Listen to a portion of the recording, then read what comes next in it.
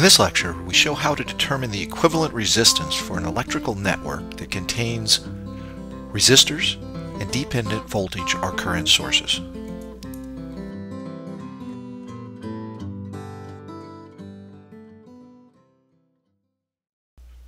Well, in a previous lecture on equivalent resistance, we summarized the methods for determining the equivalent resistance for two or more resistors that are connected in series or in parallel, and we provided a few examples to demonstrate how those methods could be used to reduce a complicated network of resistors to a single resistance.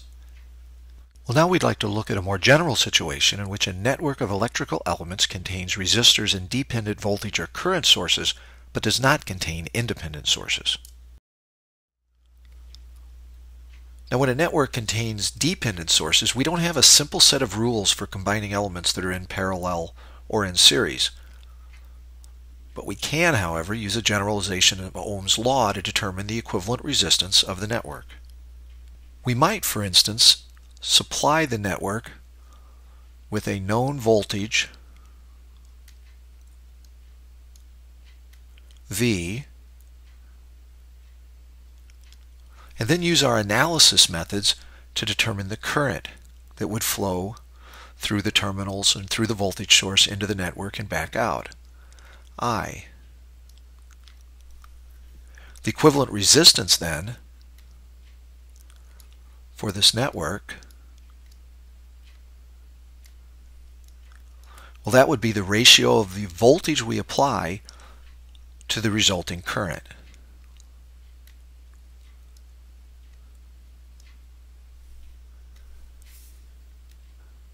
Now, as an alternative, we might supply the network with a known current. So instead of connecting a voltage source, we'll connect a current source with some known current I, and then we'll measure the voltage that appears across the terminals. Again, the equivalent resistance for this network would be the ratio of the voltage that appears to the current that we've provided. Well, now let's illustrate this method with a couple of examples of circuits that contain resistors and dependent sources. Well, let's take a look at a circuit that has a 5 ohm resistor in parallel with a dependent current source that provides a current that is half of the voltage across this 1 ohm resistor. And what we'd like to do is determine the equivalent resistance for this circuit looking to the left of these two nodes. Well, let's do this by attaching a known current source to the terminals. And we could set this current to any value that we choose other than 0. So let's make this 1 amp of current, and then we'll analyze the voltage that appears across these terminals and use that to determine the equivalent resistance. So if our current source provides 1 amp of current, then 1 amp of current will flow through this 1 ohm resistor, and that'll make the voltage across this resistor equal to 1 volt. So we'll see 1 volt of voltage here, and then this current source will provide 1/2 of an amp of current. So if we have 1 amp of current flowing in this direction and 1/2 amp flowing in this direction, then we should see 3/2 of an amp of current flowing through this 5 ohm resistor, and that's going to put, well, 3/2 times 5, that'll put 15/2 volts across this 5 ohm resistor. So now the voltage from this node to this node would be 15/2 plus 1. So the voltage due to providing 1 amp of current into this circuit would be 15/2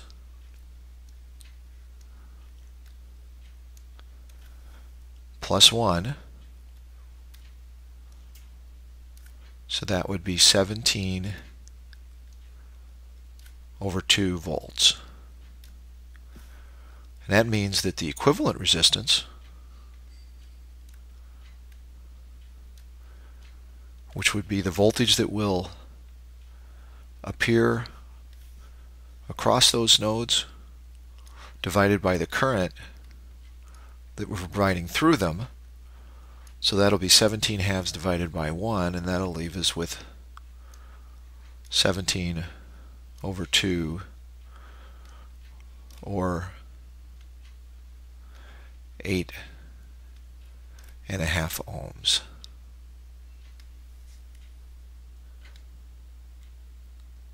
Well, here's another example. We have a circuit that has 3 resistors and a dependent voltage source, and the dependent voltage source provides a voltage that is 1/2 of the voltage across this 4 ohm resistor. So what we'd like to do is determine the equivalent resistance looking into these nodes for this circuit. And to do that, this time what I'll do is provide a known voltage.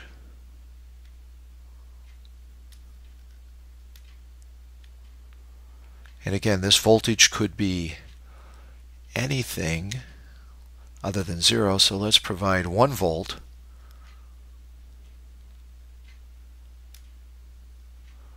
And then we'll measure the current that flows into this circuit. Or we'll analyze the current that flows into this circuit. Now, if I'm going to provide 1 volt between these 2 nodes, then this voltage, VR, well, that's the same voltage, so that's going to be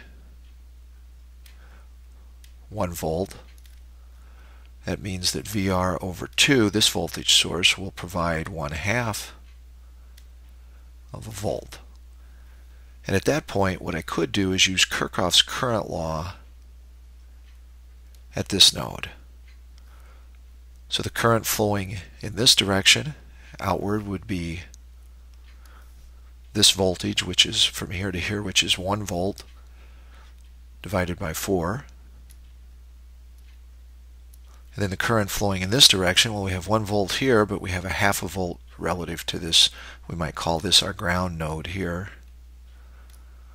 So we have a 1/2 volt here, 1 volt here, so we have 1/2 volt across this 4 ohm resistor. So we'll see the current flowing in that direction be 1/2 over 4. Then the current flowing in this direction would be, again, 1 volt over 6 ohms. And the current flowing in is the unknown current I, and that all would be equal to 0. That means that this current I would be 1/4 plus 1/8 plus 1/6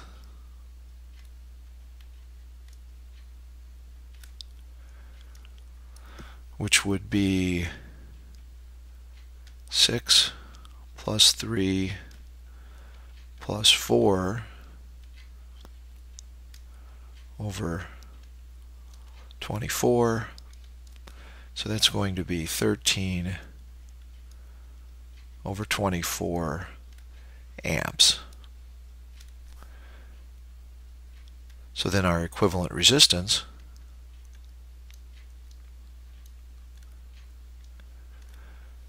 would be the voltage we've provided